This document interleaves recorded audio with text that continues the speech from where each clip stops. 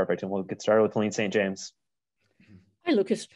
Now that you've had a few days to reflect on your season, kind of how would you assess it, maybe compared to what your expectations were when you arrived at training camp? It was really fun first season. I mean, of course, the results wasn't as we wanted it, but for me personally, I really enjoyed it. We had a great team that made it really easy for me to come in and was welcomed very, very quick and very, very good. So that helped me out a lot. Coming into training camp, I didn't expect much. I just had the mindset to try to make the team, and when I did that, it was just to start looking forward and then performing on the ice. What were the challenges in handling the grind? I mean, there was more games than you've used to. Yeah, no, for sure. It's my first 82 game season, and especially not used to traveling. It's different time zones, but I felt pretty good. Traveling is I wouldn't say easy, but it's very comfortable for us, and we get great help all around with trainers to make sure that we're prepared. And I felt good. I think it's more mentally than it is physically, maybe to really try to be there every game and be on it. So it's for sure great first season for me to get into that and know what's coming next season. And did that influence your decision regarding the World Championship, just having played so much? Yeah, it was a very tough decision since you always want to play for your national team, especially as a tournament that big. But the decision kind of came down to that I didn't have much left in the tank, and had to think about having a good summer here. I want to have a really good summer this year to be good prepared for next year, and I feel now I get more time and can prepare the way I want to. Last one, you mentioned traveling. Was there a favorite stop or a stop that particularly stood out to you as you made your way around the NHL? Yeah, of course. I mean, it's a lot of great cities. For me, everything was new. I haven't been to. I think before I came over, I'd been to 2 cities in the U.S. So just to be able to see all of that was a lot of fun. I feel like every city brings its own part. So it was a lot of great cities for sure. Okay, which 2 cities had you been to? I went to New York when I was younger, and I have relatives that lived in Boston. So I went there when I was about maybe 10, 11. I was very young, so don't remember too much, but seen pictures, and it was a lot of fun. Thanks, Lucas. Thank you. And Sarkhan? Hey, Lucas, just what is the summer going to be like for you? Is it going to be any different than previous summers? And what is your focus as far as areas of the game that you're concentrating on heading into next season? Yeah, I guess you could say it'll be a little different. I think the amount of training will be similar to what I did last year. But I feel like now with a year, I felt areas that I want to develop. It's always tough when you have an experience to try to guess it. Of course, you always get help from people around you, but I think it's also always easier when you've experienced it yourself. So I think in that sense, it will be a bit different, but the same amount of work will be pretty similar. And is there anything particular you're focusing on as far as areas of your game that you're looking to improve on for next year? Well, I wanna become bigger and stronger. Of course, I think that comes pretty naturally since I'm still very young. I think I am still developing physically. So that's for sure a big part. And then I try to work on my skating is probably my main focus. To be able to come out of tight corners with speed, to be able to handle that and stay strong there. I think that's probably the biggest part. Also wanted to get your thoughts on what we can expect from Edvinsson whenever he makes the team. Just what are your impressions of him? He's a very very skilled defenseman, especially with the size he has as well, with really good skating. So yeah, I'm really excited for him to come over next year, and I'll for sure meet with him this summer as well, and skate with him. So it'll be really exciting. He's a great guy, so hopefully it works out good. Thanks, Lucas. Thank Max you. Boltman. Hey, Lucas, I'm curious what you learned the most from playing with Dylan Larkin and Tyler Bertuzzi all year. Is there a couple things that stand out, whether it's, hockey-wise or just managing the season-wise? Yeah, well, I mean, they're both two extremely good players. Both scored 30 plus this year. Lark scored 30 plus, and Bird as well. So you for sure learn a lot. They've been around for a while now too, and yeah, so they helped me out a lot, not only on the ice but off the ice a lot too, just with communication and helping me out there. So they were huge for me, and I think there's a lot of parts that you can take away from everyone's games, but I feel like playing so close to them and watching them so closely, they were for sure two guys that I could follow a lot. And then I know you played for a really good program over there. Like, do you remember when the last time that a team you were on didn't make the playoffs was? No. I mean, I guess how does that what's that feeling been like for you? I know you're a competitive guy and going into an off season early. What's this week or so been like that you've had to reflect? I mean, it's tough. The last part when we were out of playoff contention, it was tough to get that, and I feel like we were in a great spot in the beginning of the season, and then lost it a little bit the second half, which was tough. I feel like we have such a competitive group, and everyone wants to be there and compete. And I would have loved to be in the playoffs right now, but I feel like the mindset is just now to regroup, have a really good summer, and then go at it next year with being determined to making the playoffs.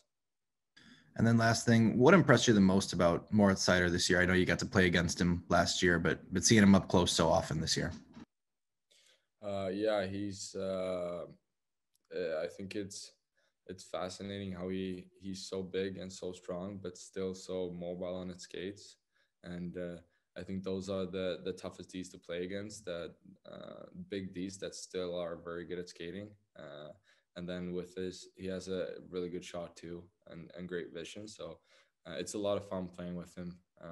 We connect good out there, and yeah, he's had a really impressive year. Thanks very much. Thank you. Ted Colfin.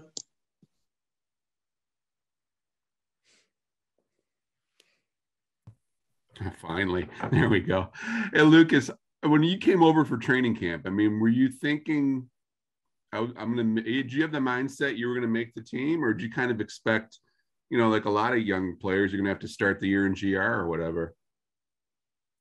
No, I didn't really expect anything, to be honest. Of course, coming over, I had the mindset of making the team. If I didn't believe that I could do it, I wouldn't have went over. Yeah, fortunately, I had a good, was in good shape coming in. I felt really good, and yeah, but coming in, I didn't really have any expectations. I was prepared for both. If it didn't work out to play in GR, but of course, I was gonna do everything I could to make the team. Did you feel like right off the bat that you could play in the league? I mean, once training camp started, the scrimmages, it's like, all right, I could handle this probably. No, it's always tough because you never know. It's so different playing competitive NHL games compared to preseason. It'll always be a difference, even if it's a extremely high level, even in preseason. So it's tough.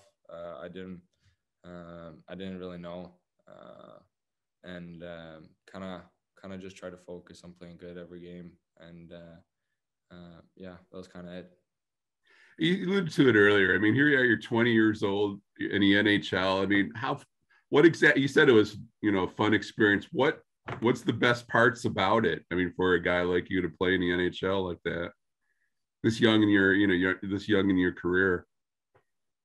Yeah. I mean, it's a lot of good parts. I mean, of course, it's in the beginning, especially, it was a little surreal playing against guys that you've grown up watching since you were, I don't know how young, but very young. So to go out and all of a sudden be next to them on a face-off or be in a battle in a corner, it's a bit surreal when you think about it. But at the same time, once you're out there on the ice, I don't really think about it that much because you have so much else to think about. So, but that's of course really exciting, and especially just coming to Detroit, a team that I've grown up watching with such a rich history with Swedes and so many great players. It was really exciting. All right, last one. Who was the one guy on the ice when you kind of like, it's like, wow, I'm playing against this guy or something like that? I mean, was there one moment like that or something like that? Yeah, it was a lot of them, I feel like, especially in the beginning. I mean, we started off against Tampa, who has a lot of great players. So it was a lot of them, but it was really fun. Good deal. Thanks, Lucas. Thank you. Daniela Bruce. Hi, Lucas.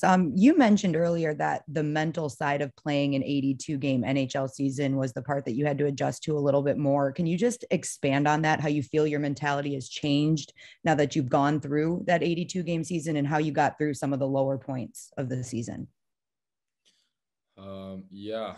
I think it's the tough part is with the tight schedule to always be there.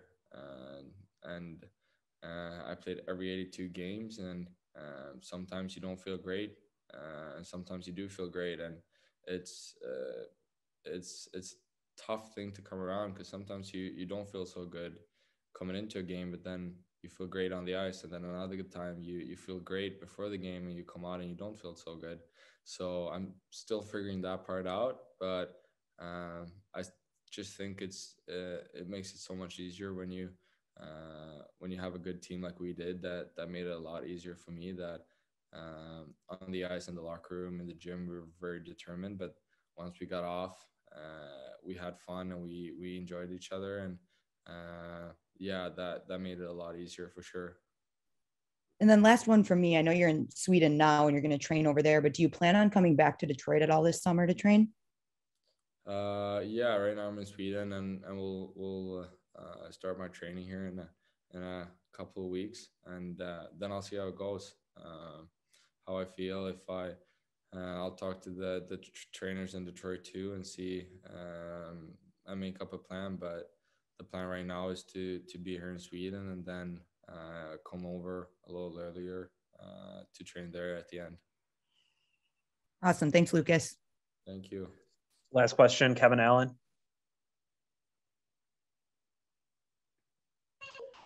Hey, Lucas, you had mentioned the rich Swedish history with the Red Wings. That could begin again next season when Edmondson comes over, and there could be a couple of others as well. Are you excited about that prospect? I mean, you know how many prospects they have. They're from Sweden. Are you excited about having another branch of the Team Sweden in Detroit? Yeah, of course. I mean, it's always fun when guys that you know you get to play with them and come over. I feel like Detroit has a lot of great prospects, and yeah, I'm just happy for whoever comes in and plays good that can help our team. So yeah. Do you see yourself in a role next season of, kind of showing the young Swedish players the ropes? I mean, you're still would be a second-year player, but you're a veteran compared to them.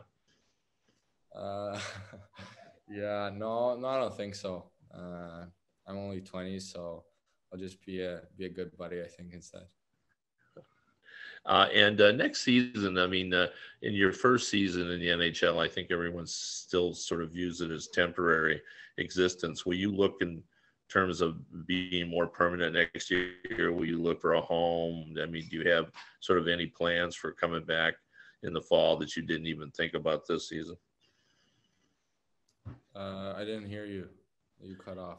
I was just wondering whether next season, coming back for your second year, whether you have any plans to, look for a permanent home or, anything that was sort of established that, yeah, I'm going to be here a long time now. Yeah, I haven't, I'll look this summer, where to live next year. I'll probably rent again, just because it's easier for me, to do. But we'll see. I haven't really put that much thought into it, but I'll talk to the people over there, and they'll help me, and we'll probably find a good living situation. Thank you, Lucas. Thank you.